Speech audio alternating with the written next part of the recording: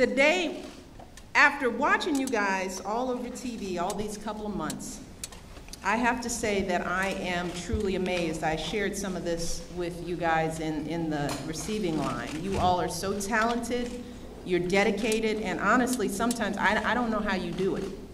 I really don't. I've watched you guys do some of the craziest stuff. That's the thing with the Winter Olympics. You guys do crazy things. Careening down the face of mountains, craziness. Throwing each other up in the air. It's like the mixed pair skaters. The women, they're teeny. The big guys take them and throw them, just throw them across the ice. I'm like, are you kidding me? You threw her so hard and she lands on one foot on a blade. And those of you jumping on those cookie sheet things and just sliding down a mountain 80 miles an hour, I mean, who thinks of that? So I am really in awe of everything you do, as so many people here in America and across the globe are. Again and again, you all showed us that being an Olympian is about heart, it's about guts, and it's about giving it your all no matter what stands in your way. And that's a message that I try to convey to young people all the time. The idea that if you work hard and commit yourselves to a goal and then pick yourself up when you fall, that there is nothing that you can't achieve. And as Olympic and Paralympic athletes, you also know that a big part of reaching your full potential is making sure that you're putting the right fuel in your body. You all know that better than anyone in this country, that what you eat absolutely makes a difference in how you perform. And that's another message that I try to spread to our young people, the importance of eating healthy and staying active. So I want to thank all of you who taped a video for our Let's Move campaign earlier today. Thank you so much for making that happen. And I want to give a special thank you to the USOC for their work to give over 2 million young people opportunities to get active in their communities. We are so grateful for that work, and we're grateful for the example you all set for our young people. In so many different ways, you all are inspiring folks across the country, not just every 4 years, but every single day. And nowhere have I seen that more clearly than in the story of someone that I met here at the White House 4 years ago under far different circumstances. Lieutenant Commander Dan Nosson was seated next to me at a dinner with leaders of our military. And I just got to see Dan, and we were remarking because we were in the dip room, it was the same room we had dinner in together. But just a few months earlier, Dan had been in Afghanistan. He was leading a platoon of Navy SEALs when he stepped on an IED. Dan lost both of his legs in the explosion, but he never lost that fighting spirit. I will always remember Dan, because just 4 months after that explosion, he finished a half marathon in a wheelchair, 4 months after the explosion. On the 1-year anniversary of his injury, he ran a mile on his prosthetics. Over the next few years, Dan stayed on active duty while in the Navy, earning medals in swimming and running events at the Warrior Games and completing the New York City Marathon. And today, 4.5 years after his injury, Dan is proud to wear another one of our nation's uniforms, and that is of Team USA. Yeah.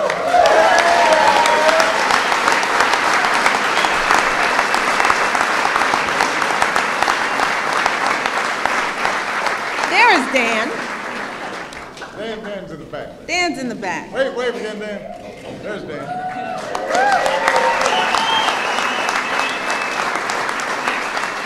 And I also got to meet Dan's sister, who stayed by his side every single minute of his recovery.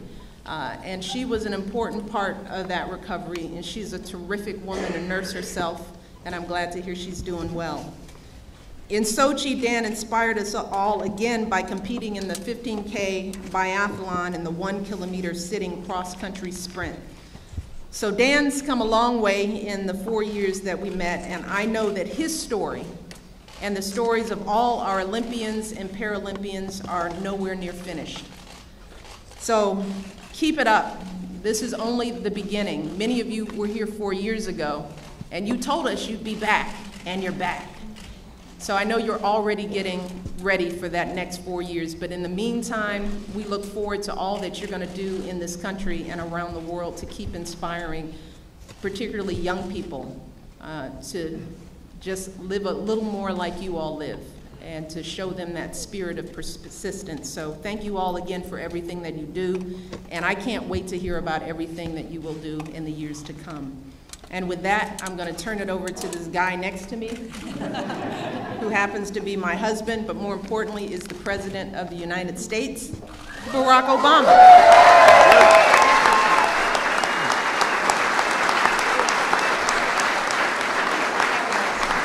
All right. Now, let's first of all be clear. It is more important that I'm Michelle's husband than that I'm President of the United States. I just wanted to, don't want anybody to be confused. Many of you young people out there aren't married yet, so I just want you to know, giving you some tips in terms of how to prioritize. Obviously, as Michelle mentioned, our thoughts right now, in many ways, are with the families at Fort Hood. You know, these are folks who make such extraordinary sacrifices for us each and every day for our freedom. During the course of a decade of war, many of them have been on multiple tours of duty. To see unspeakable, senseless violence happen in a place where they're supposed to feel safe, home base, is tragic. And obviously this is the second time that the Fort Hood community has been affected this way. So we join that entire community in honoring those who lost their lives. Every single one of them was an American patriot. We stand with their families and their loved ones as they grieve. We are thinking about those who are wounded. We're there to support them. And as we learn more about what happened and why, we're going to make sure that we're doing everything in our power to keep our troops safe, keep our troops strong, not just on the battlefield, but also when they come home. They've done their duty, and they're an inspiration. They've made us proud. They put on their uniform, and then they take care of us, and we got to make sure that when they come home, we take care of them. And that spirit of unity is what brings us here today, because we could not be prouder of Team USA. Team USA. I hope all of you made yourself at home. We double-checked to make sure that all the bathroom locks were working in case Johnny Quinn tried to bust down one of these antique doors. We didn't want that to happen. I want to recognize the members of Congress we have here with us, as well as Scott Blackman and Larry Probst from the USOC, our fantastic delegations that represent the diversity and the values of our country so well. But most of all, we're here just to celebrate all of you, our Olympians and Paralympians, who brought home a total of 46 medals for the red, white, and blue. I understand that freestyle skier Gus Kenworthy also brought home a few stray dogs that he adopted. That doesn't count in the medal standings, but it tells you something about the freestyle skiers. Over the past couple of months, we saw some dominating performances by Team USA. American women won more medals in the Olympics than women of any other nation. Way to go, women. Good job. The men swept the podium in slopestyle skiing and Paralympic snowboarding. There you go. Our women's hockey team brought home the silver. Our men's hockey team played a game for the ages with an epic shootout victory over the Russians. I would personally like to thank all of our snowboarders and freestyle skiers for making newscasters across America say things like air to fakie and the back-to-back double cork 1260. I don't know what that means really, but I just wanted to say it. I'm pretty sure I'm the first president to ever say that. I'm pretty sure that's true.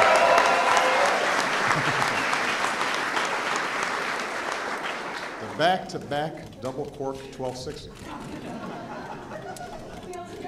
Does it feel good?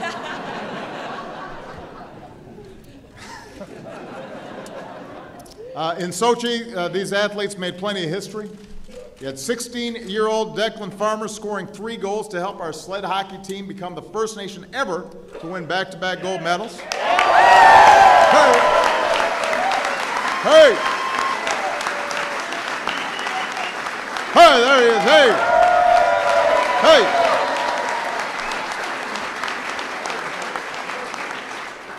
Our men's bobsled team became the first Americans in 62 years to medal in both the 2-man and the 4-man competition. Bobsledders. Those are some tough guys, those bobsledders. Don't mess with them. And then Michaela Schifrin became the youngest Olympian ever to win gold in the slalom at just 18 years old. Where's Michaela? She's back here somewhere. Wave a little bit. Wait. Yeah, she's down low. There she is. There, yeah. I knew she was here. I saw her. Afterwards, she said she wants to win 5 gold in 2018. I do have to say, though, Michaela, as somebody who was once told that you're young, but you should set your sights high, I just got 3 words of advice. Go for it. We are confident you are going to be bringing back some more gold. Thanks to years of lobbying from Team USA, women's ski jumping was added as an Olympic sport, and they did outstanding. So,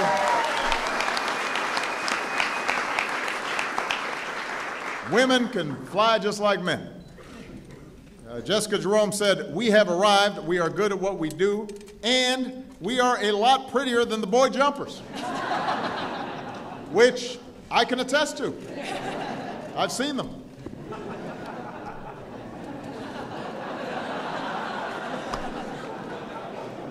She wasn't lying.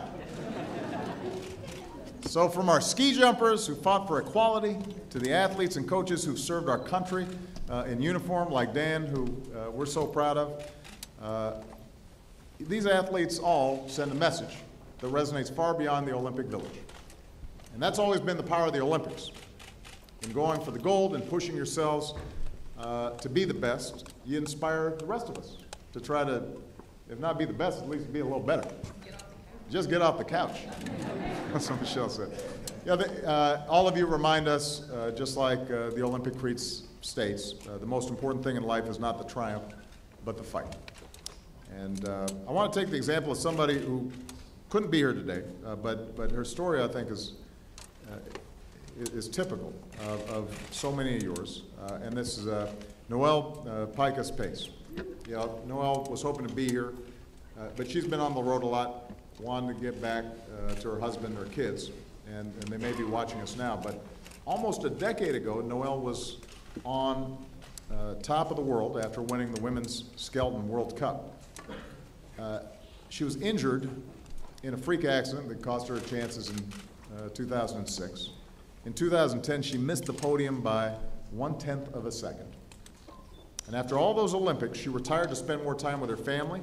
But then 2 years ago, her husband convinced her to go back on that sled, because raising a family and racing down the track don't have to be mutually exclusive. So since then, Noelle, her husband, her 2 young children, traveled from competition to competition, living out of suitcases, seeing the world together. And in Sochi, it all paid off. And she took home the silver in the skeleton, jumping over the wall to celebrate with her family on the final run. And here's what Joelle said afterwards. Life is never going to go as planned. You have to decide when you're bumped off course if it's going to hold you back or move you forward. That's the spirit we celebrate today. That's something Dan understands. That's something that all of you at some stages in your life have understood or will understand. You know, things aren't always going to go perfect. And Michelle and I always remark watching our Olympians that you know, you work hard for 4 years and then just a little something can happen. And you're just that close. And the courage and the stick-to-itness and the confidence and the joy in competition that keeps you moving, that's gonna help you throughout life. It helps our country. It's what America's all about. It's why we are so proud to have you all here today.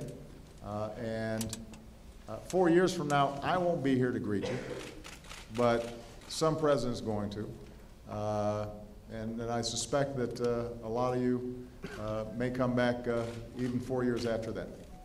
You guys have done a great job. And what an extraordinary achievement it is for all of you to have represented the United States of America at our Olympic and Paralympic Games. Congratulations. Good job. Wait.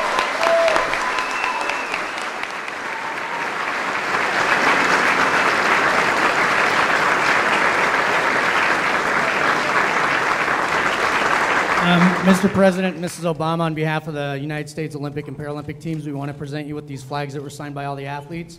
And just to say thank you from our coaches, staff, and all the USOC athletes that were competing.